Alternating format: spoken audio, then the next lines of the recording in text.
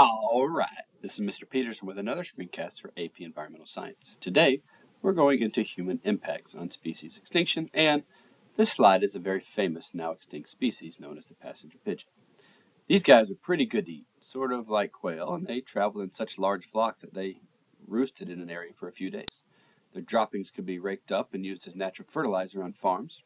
One historical account from a person who witnessed a flock of these migrating said that the flock took 3 days to completely pass him by, and that the sheer number of them blocked out enough sunlight to make high noon appear to be dusk. This is a great example to bring up because too often with species facing extinction, we think it's only the species that exist in very small numbers that could go extinct. In reality, any species can go extinct, no matter how abundant it may be today. Now for some math. The extinction rate is the mathematical expression of how many species go extinct as a percentage of a million species in existence. The background extinction rate is a measurement of how many species go extinct due to normal changes on Earth. It has been estimated that the natural background extinction rate is 1 species per million species per year. Or to say it another way, 0.0001% of species go extinct in any given year. And that's a really low number. There have certainly been changes to the extinction rate over time. Mass extinctions, such as this representation of an asteroid hitting the Earth, kill off large percentages of the species on Earth all at one time. Mass extinctions usually kill more than half of the Earth's existing species, and they've happened 5 times throughout all of the Earth's history. Eventually, the species that remain will diverge and form new species, but that takes a really long time. The most recent mass extinction took place about 65 million years ago, when an asteroid hit the Earth and changed the Earth's weather and climate so dramatically that the dinosaurs, well, and many other species, could no longer survive.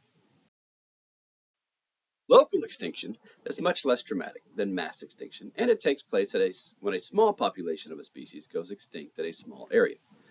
There may be other individuals of that species in another population somewhere else, but the species no longer exists in the first area. This is a red-cockaded woodpecker, and many of the plantations here in Thomasville have these.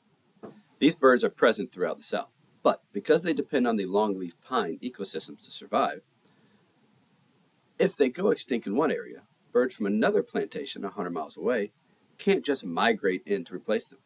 Unless humans trap birds in one area and bring them to another, they're locally extinct. Ecological extinction occurs when there are so few individuals of a species left that they no longer fulfill their role in the ecosystem.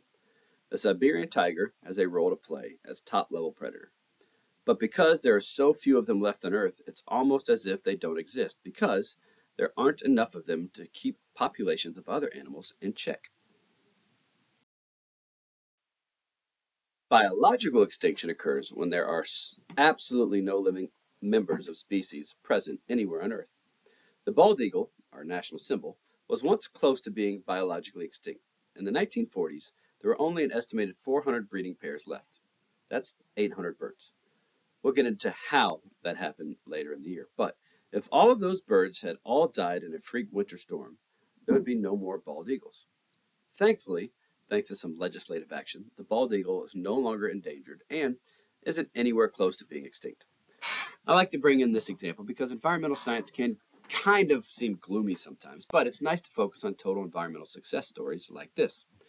A variety of factors can lead to species becoming threatened with extinction, such as extensively hunted, limited diet, being outcompeted by invasive species, or having specific and limited habitat requirements.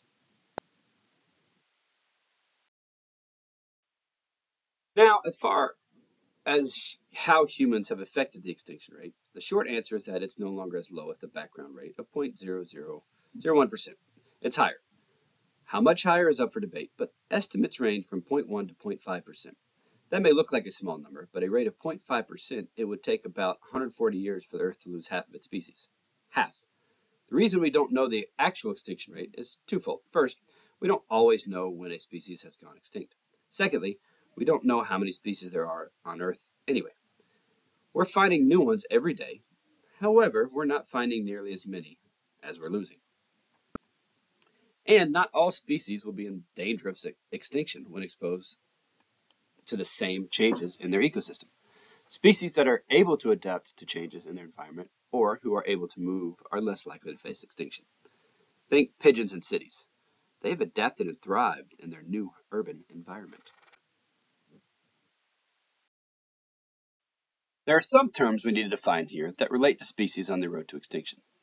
And the first one is endangered. An endangered species is any species that exists in low enough numbers that it could soon become extinct. Next is threatened species, are those that are still abundant but have shown a declining trend that if it continues will soon risk becoming endangered.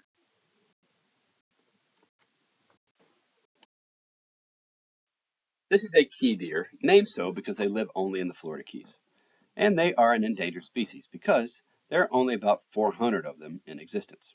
If efforts to protect them end up being successful, they could become threatened as they work their way back up to being non-threatened at some point in the future. Now, these deer exhibit one of the characteristics of species that are prone to going extinct. Many species that are big, slow, tasty, and those with valuable skins or parts are particularly likely to go extinct. It's certainly true of some species. But another thing that can lead to extinction is behavioral characteristics. And these deer have one that makes them more likely to go extinct. Because deer are relatively smart, ask a deer hunter, I'm not good at finding them, and they can learn things that help them to adapt. So these deer have adapted to civilization by feeding near roads and thusly eat cigarette butts. Because they get the nicotine rush like humans do, unfortunately, they've learned where the cigarette butts are and have become addicted to them, which leads them to be near roads more often than other species, which ultimately gets them killed when cars hit them. Selective pressures are any factors that change behaviors and fitness of organisms in an environment. Now, in the ways that humans accelerate a species extinction, there are several. The acronym HIPCO can help you remember them, and the H stands for habitat destruction. Clear cutting this forest destroyed the habitat of all the other species that lived in the forest. And if a species no longer has a habitat, it might be able to move to a new area. But at the end of it all, it's more likely to go extinct because its original habitat is no longer there. The H also covers habitat degradation, which would be damage to the habitat without complete destruction. Habitat destruction also includes habitat fragmentation. This turtle lives in the forest on one side of the road. Before the road was made, the forest was bigger because it wasn't divided. Now that it has to cross the road to get to the other side, his habitat is fragmented, and his species is at a higher risk of going extinct because more members of his population are going to get run over while crossing the road. More on this later. The I stands for invasive species. Invasive species are those that aren't native to an area, but have become established there. In this slide, we have a bird nest with 3 eggs. They're the smaller ones. The 2 large eggs with a different spotting pattern belong to a brown-headed cowbird. Cowbirds are invasive, and they pose a risk to the native birds. As the native bird builds her nest and lays her eggs, the cowbird comes in and lays an egg or 2 into the nest beside the native eggs. Now, many native species aren't smart enough to realize the difference, and so when the nest is full, they stop laying eggs and incubate what they've got. The cowbird eggs are bigger and they hatch quicker, leading to a nest with 2 big cowbird chicks and 3 little native chicks. Parent birds pretty much feed the mouth that's gapping open closest to them, so those at the bottom of the pile get less food. After a few days of that, you end up with this situation, where the native parent is bringing in food to the 1 cowbird chick, where the other 4 birds, they either starved to death or got kicked out of the nest by the largest cowbird. Do the math on this, and it's pretty easy to see why this invasive species poses an extinction risk to the native species. Now, just for some background, in areas where the cowbirds are a native species, guess what the other birds there have adapted and learned? Birds in those areas can distinguish the different types of eggs, and when a cowbird egg shows up in their nest, they usually just pitch it over the side. But invasive species pose a risk because native species can't adapt that quickly to the new situation before they go extinct. Species thrive outside their normal habitat. On occasion, they are beneficial to the native habitat, but most of the time, they are destructive. Invasive species are usually generalist, are selected, and therefore outcompete the native wildlife, like these wild hogs. The first P in HIPCO stands for population and resource use growth, and it sort of ties back to habitat destruction.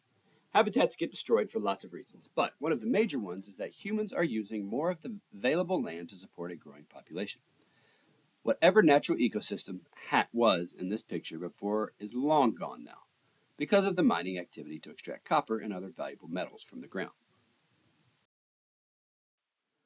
Now back to habitat fragmentation. This is one issue many people don't realize is, well, a big issue. This occurs when large habitats are broken into smaller, isolated areas. Some of these causes are construction of roads and pipelines, clearing for agricultural development, and logging. This has a varying effect depending on the species and habitats. Fragmentation by this highway seen here can be very detrimental to wildlife. But in this picture, it is one way humans have figured out to help solve the problem. By creating land bridges that allows wildlife to safely cross, reconnecting previously separated species. The other P stands for pollution. This slide is from around the 1940s, and if you can see on the other side of a truck, they're spraying DDT. DDT was used to kill insects, so in this picture, I guess they were spraying the town to kill mosquitoes. DDT was great for that use because it's horribly toxic to insects, but pretty safe for mammals. But it still polluted the environment and led to the near extinction of eagles. Turns out DDT isn't really toxic to adult eagles. They could eat fish that had accumulated DDT in their bodies, and the DDT would transfer into the eagles' bodies, and that was really okay. It didn't kill the eagles directly. However, it did result in the thinning of the eagle's eggshells. Take a chicken egg from the refrigerator, and if you take off any rings you've been wearing and wrap your hand around the egg and squeeze evenly on all sides, you can't crush it. That's how strong eggs are. They're made to support the weight of the parent bird on top while being incubated. DDT made the eggshells thinner, so I think you can see where this is going. The parent eagles laid the eggs and went to incubate them, and now the eggs were cracking and breaking before the birds could hatch. The breeding population of eagles got down to about 400 pairs at one point. So far down that scientists were taking eggs out of nests and incubating them like chicken eggs and hatching them just so there would be enough adults to continue the process. Climate change is the C for polar bears make a living on the polar ice, moving from one spot to another and hunting seals and other aquatic life. If the climate changed to a point where it became colder and all of the natural breaks in the ice where the bears hunt for food were to freeze over, that would definitely cause a change for the bears. Maybe they could migrate, but it's still more of a risk to them than the natural conditions. Unfortunately, most of the climate change for these guys involves warming and ice melting. So, their formerly large areas to roam and hunt have become much smaller. What final factor will cause their extinction if it happens is unknown, but the climate change got the process started. Final O in HIPCO stands for overexploitation. Many species are used directly for some part, like alligator skin or these elephant tusks used for ivory carvings and medicinal uses. Where it would be fine to take some of these individuals and use some of them, it poses an extinction risk when you take too many of them. To combat the illegal ivory trade, some countries now have established legal ivory where the elephants are protected and their ivory tusks are harvested without killing them. That's creative thinking because it allows the resources to be used, but it isn't being overexploited. As a bonus, when the legal ivory goes on market, it lowers the overall cost of ivory, which drives down the urge to kill elephants for illegal ivory. It's kind of a win-win. Some organisms have been completely domesticated to the point where they now are managed for economic returns, such as honeybee colonies and domestic livestock.